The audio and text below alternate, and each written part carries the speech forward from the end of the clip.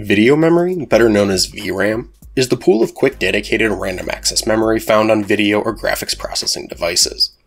It's specialized over standard DDR in the sense that it's able to clock significantly faster, but has a higher latency than the DIMMs that you'd find feeding your CPU.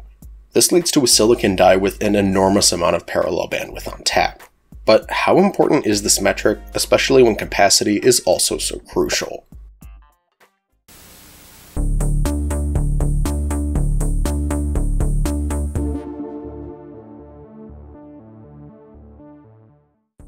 Before we get into this video, I'd like to say not to forget to hit the like button and subscribe, so you'll be notified about all our future uploads. Additionally, don't forget to leave a comment, especially if there's something that I missed.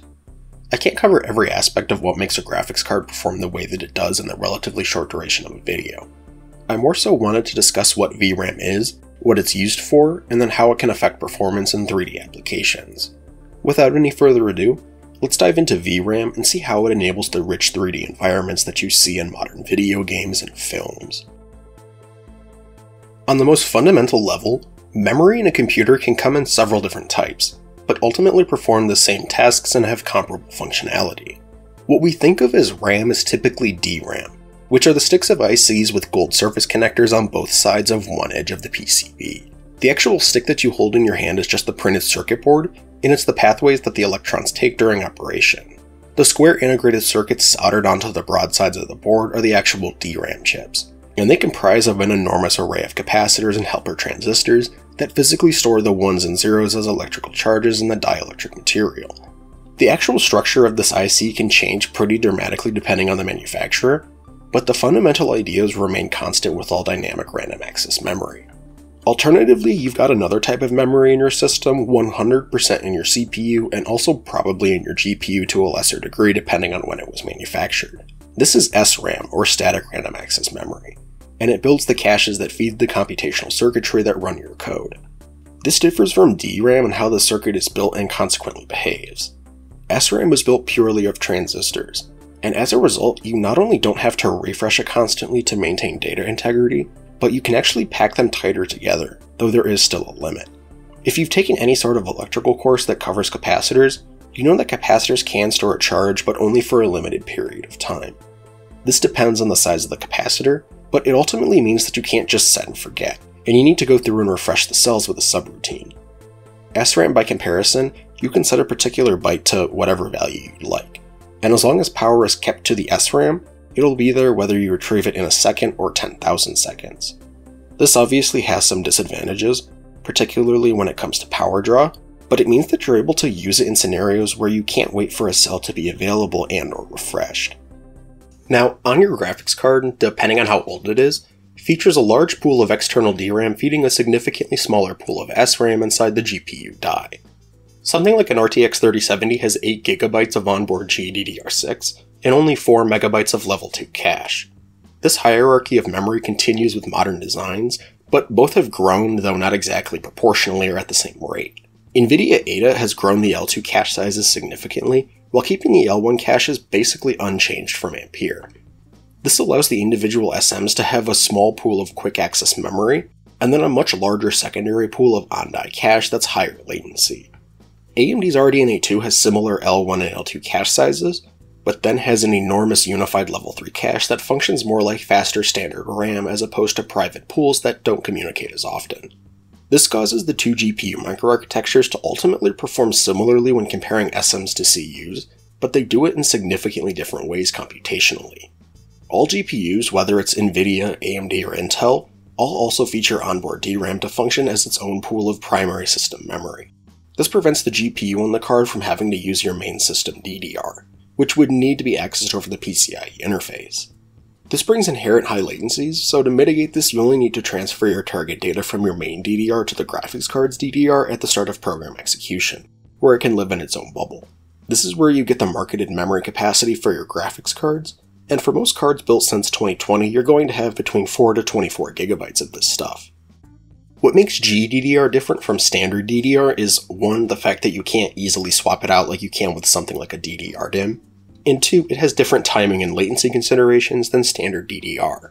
Where your laptop and desktop DDR5 DIMMs physically clock up to 3600 MHz, Their transfer rates are double the clock speed, since it's sending a bit on the rising and falling edge of the NRC signal. This relatively low clock speed allows for tighter timings, which are crucial for instantaneous data transfers needed to maintain a high throughput pipeline. Conversely, GDDR6 theoretically clocks to above 12 GHz, enabling over 24 gigabit per second of data transfer per pin. However, the timings are significantly looser. To make up for this, GPUs utilize several memory controllers in parallel to make up for this high latency with high throughput. CPUs, on the other hand, only ship with 2 memory controllers at most on mainstream desktop chips. Now, what is VRAM used to store? Well, fundamentally, your VRAM stores everything needed to render a 3D scene, such as geometric vertices that make up the polygons on screen, or the texture data that subsequently shades these polygons. There's a lot of other stuff that is primarily stored on the GPU as well, such as ray intersections for lighting calculations, shader code, and animation data such as the transformations for bones and their vertices. While all of this has a memory footprint, the largest chunk of data by far are the textures. In older games, the engines would usually have 2 or 3 different actual textures associated with each material that you see in-game. There are the color and normal maps, but also sometimes a gloss or specular map depending on the effect that the engine is going for. But each of these maps are 2D images, with each pixel value taking up at least 3 bytes, but typically 4. This means that if you want to simply double the horizontal and vertical resolution of your textures, then the amount of raw data that you're having to store is quadrupling. For example, a 512 by 512 PNG, assuming 1 byte per color channel, consumes 1 megabyte without any compression. Increase the resolution to 1024 by 1024, and now the same PNG consumes 4 megabytes without any compression.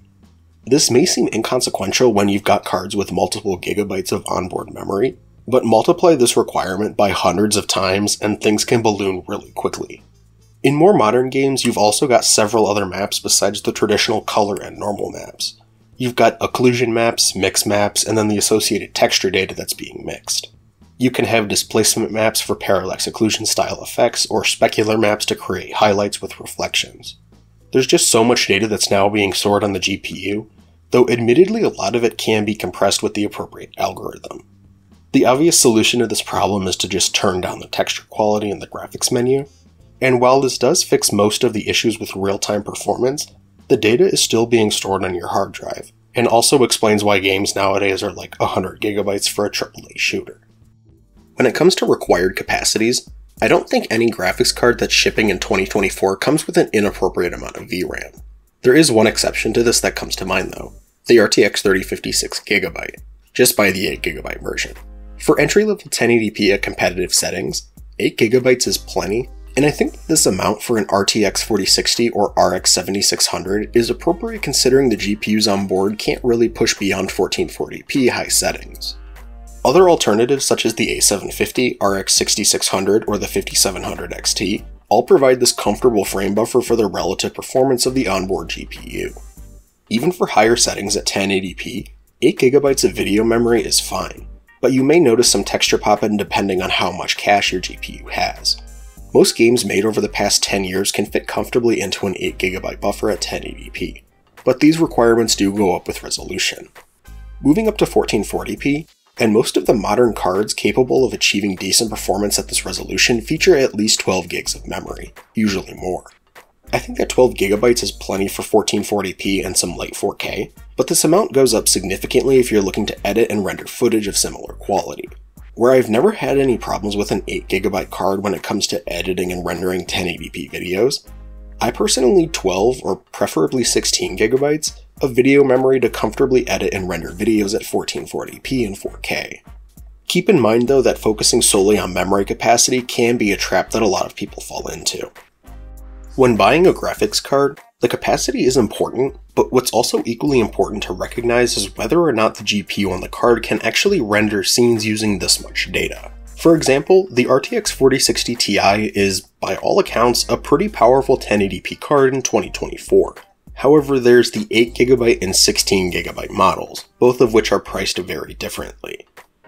You might assume that the 16GB model will thus have higher performance thanks to its larger frame buffer, but review data from trusted benchmarking sites are showing that the 16GB model is only coming ahead by at most a few percent in scenarios where the 8GB model is being limited by memory usage.